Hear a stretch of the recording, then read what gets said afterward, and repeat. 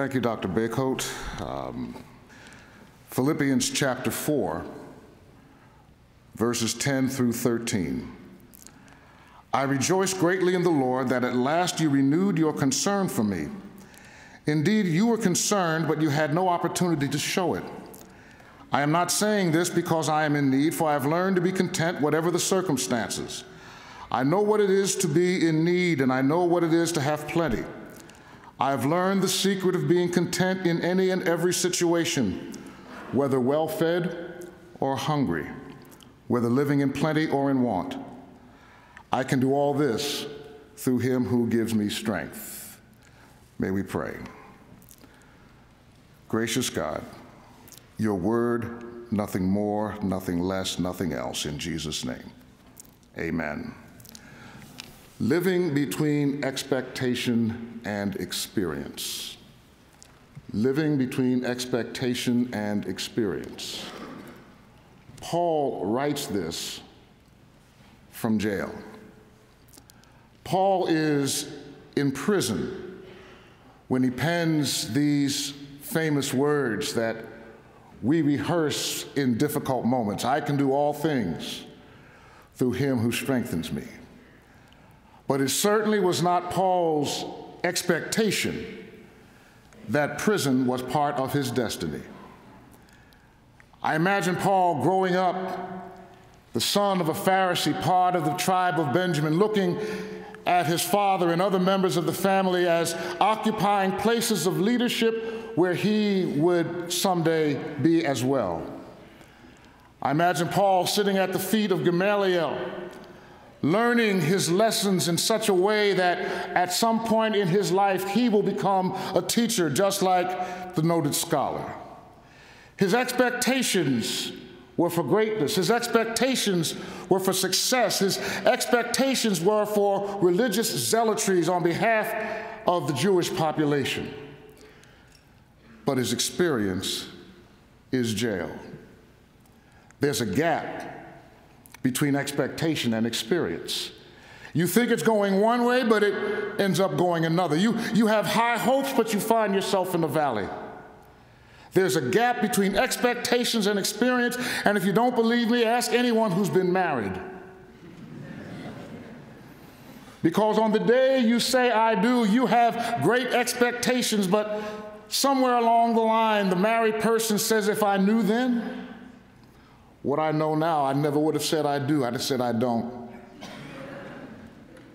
There's a gap. In the ministry God has given me, I encounter that gap all the time because everyone who's incarcerated is living in that gap. Having experienced incarceration myself, all the degrees, all of the accolades, those were part of the expectation, but then my experience was number 1002648, George W. Hill Correctional Facility, Delaware County, Pennsylvania. There's a gap. And one of the problems with the gap is we haven't learned how to deal with the gap. We look at people who are incarcerated as inferior. We define them in light of the worst thing they've ever done. We make them subhuman. We don't want to consider them as being children of God. We don't want to consider them as being created in the image of God. There's a stigma our society has given to the incarcerated, and even though Paul was incarcerated for righteousness' sake, were he incarcerated today, he would bear the same stigma. And he would have to struggle with the gap between expectation and experience piled on by the stigmatization of society and the church. I had a student once who told me she wasn't called to prison ministry. And I really thought that was strange because there's nothing in the Bible about prison ministry. It's just the church taking care of prisoners. But she says, I just can't deal with inmates. She had bought into the stigma of people incarcerated being something less than human. She said, I just can't deal with the thought of being around an inmate. I said, well, then can I borrow your Bible? She said, why? I said, well, this is seminary, and the job of seminary is to destroy your confidence in the Bible and take stuff out. So let me take some things out and make you feel better. She said, what are you going to take out? I said, first I'm going to take out the book of Genesis because Joseph was an inmate. Then I have to take out the book of Jeremiah because Jeremiah was in solitary confinement. Then we have to get rid of the book of Daniel because Daniel was a two-time loser, and Shadrach, Meshach, and Abednego were on death row. If you can't deal with inmates, we got to get rid of the book of Revelation because John wrote that while he was locked up. If you can't deal with inmates, we got to get rid of 1st and 2nd Peter because Peter was locked up. The church prayed for him all night long, but when he came home with early release, the church wouldn't let him in. If you can't deal with inmates, you can't tell the story of John the Baptist. If you can't deal with inmates, you can't talk about Paul. Because when he wrote, I can do all things through Christ who strengthens me, he was an inmate. Now, a good Christian brother came up to correct me one day, and he said, you know, there's a difference between people who do the wrong things and get locked up and people that you mentioned. We're talking about people who do the wrong things. I said, you mean like the man who was walking down the street one day and saw one of his friends being beaten up by his boss, and he jumped in the middle and killed the boss? He said, yeah, that's the kind of guy you lock up. I said, you just locked up Moses.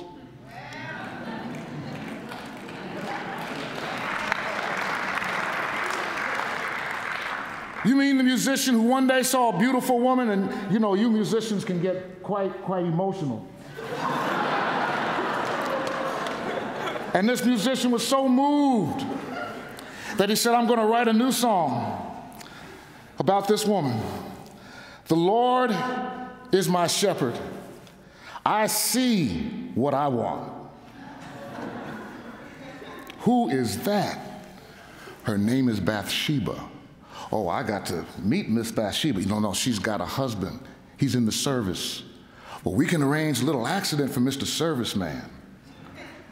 Today we call that conspiracy to commit murder. You call that musician David. That's a felon. Paul would have gotten an accessory charge for holding the coats when they killed Stephen. Peter would have gotten a felony charge for cutting off the ear of the law enforcement agent. And Jesus had not only compassion for Peter, but he had compassion for the victims whose voices are seldom heard, victims whose trust have been violated, victims who feel invisible in the whole process. And Jesus heals the ear of the victim. So there's good news for the victim, there's good news for the inmate. Because neither of them expected this. Neither of them charted this out. Nobody looks at a baby at their dedication and says, one day you're going to be a victim, one day you're going to be an inmate. Both of them experience the gap between expectation and experience. And so, Paul, how do you handle that gap? How do you live in that space? He says, I have been given the power, I have been given the ability to live in that space through the one who strengthens me. And that's the key to understanding verse 13. I can do all things through him, through Christ who strengthens me. Now see, one of the reasons we don't understand that that's what that verse is for is we've made it do other things. We've taken that verse and made it a blank check on doing whatever it is you want in the name of Jesus. You can pass a test in the name of Jesus because I can do all things through Christ who strengthens me. No, you need to study. You can study through Christ who strengthens me and then pass the test through Christ who strengthens me. It doesn't mean that. It doesn't mean you get a blank check. I just flew out here yesterday on the plane. There's no blank check in this verse. If it was, the pilot could have come on, ladies and gentlemen, this is your pilot speaking. I've never flown a plane before, but I can do all things through Christ who strengthens me.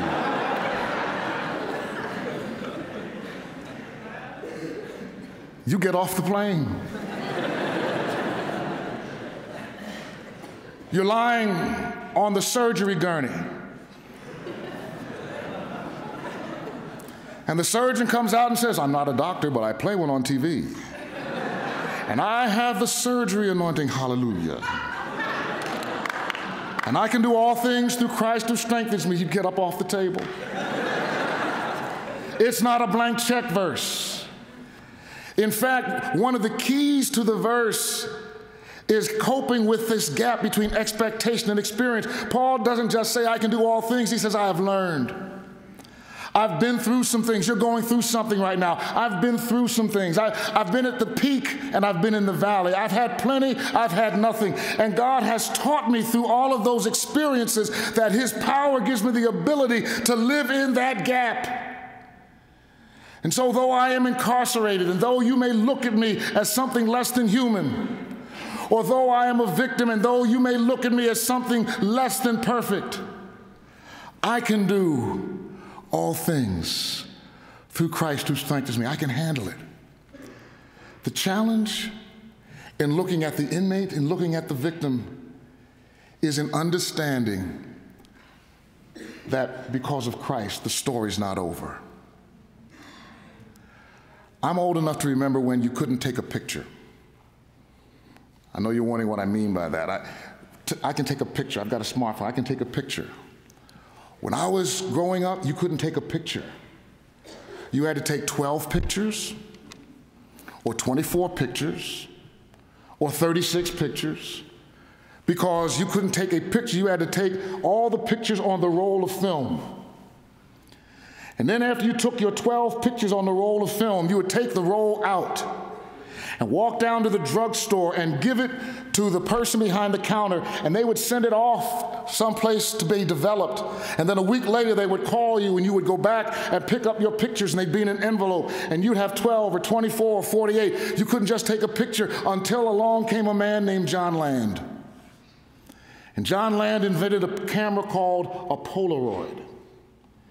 And this Polaroid was a camera where you could take a picture, and then you would take the film off the back of the camera, and then you'd shake it up and down. Ask your parents about this. Ask your parents, what does this have to do with taking pictures, Mom? And they'll say, oh, it's the Polaroid.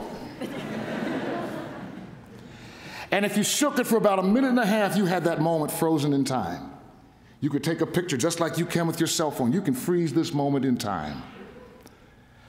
The problem with dealing with inmates is we look at them like they're a Polaroid. We freeze them at this moment in time and define them in light of the Polaroid. But God is not a Polaroid God. God's got a DVD, and He has a beginning and an ending for that life.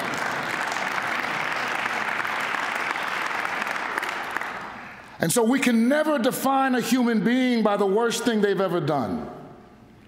We have to look at them through the lens of God, which has a whole DVD. When children are born, no one expects that one day they're going to commit a crime. I know that I was reading about one inmate the other day, and when he was born, nobody knew that one day he would be an inmate. In fact, when he was born, angels began singing glory to God in the highest and peace to His people on earth. Nobody knew that one day he would be an inmate. When he was born, shepherds left their flocks by night and came to see what miracle God had done. Nobody knew that one day he would be an inmate. When he was born, wise men came from the east bringing gold, frankincense, and myrrh. Nobody knew that one day he would be an inmate. Nobody knew he would be an inmate the day that at the age of 12 he was reasoning in the temple with scholars showing wisdom beyond his years. When he healed a young girl who had died, nobody knew he was going to be an inmate. When he took a little boy's filet of fish sandwich and turned it into a whole McDonald's, nobody knew that one day he would be an inmate. But on a Thursday, he was taken into custody. And while he was in custody of the Roman penal system, he was executed. But on the third day, he got early release. And because of the early release of Jesus the felon, you got early release from sin. Because of the early release of Jesus the convict, you got early release from your habits, from your sickness, from your trouble. How do you deal with that gap between expectation and experience? Through the strength of the ex-con who died for your sins. And that's how Paul lived in that gap. And so here you are living in this gap. I want to close by doing something. I've gotten permission to do this. If you feel yourself living in that gap, specifically around the issue of incarceration, you know someone who's been locked up, you may have a family member who's been locked up, you know somebody, if you have a parent. I'm going to ask you to stand so we can pray. There's no need to be shamed. I gave you my inmate number, so I already told you mine. Your turn. Don't be shamed. Don't be shamed, because this is personal for you. This is personal for you. It impacts all of us. And those of you that aren't standing, you can look around. You've got friends who are dealing with this gap. They need your support. They need your help. Some of us have been victims. Others of us have been locked up. But all of us are effective. It's everybody's issue. We're all living in that gap. And so I'm going to pray for those that are standing right now, and then also for the rest of us, and then we'll be dismissed. Lord, what a difficult gap. We never expected incarceration to touch our lives like this. We never expected crime to touch our lives like this. We never expected victimization to touch our lives like this. But Paul, who was both victim and offender, told us that we can live in this gap through Christ who strengthens us. And Lord, we know that we need our friends that are sitting around us to support us as well. Paul wrote these words to the Philippians, who were not ashamed of the fact that he was in jail. They sent him gifts and support while he was locked up. And he thanked them and said, because you have taken care of me while I'm in prison, my God will supply all your needs according to his riches and glory. And so those that are standing need those who are sitting. Empower us to shake off the shame, to say no to the stigma, and live in your strength while in that gap between expectation and experience. And most of all, God, we thank you that you are not a Polaroid God, and that the moments of our pain are not frozen in eternity. But you are the God of the DVD who has not given up on any inmate or any victim, nor have you turned your back on their families, for we stand here today in solidarity. Lord, help us to hold on till the end of the DVD, when we all get to heaven and see you face to face. There is hope.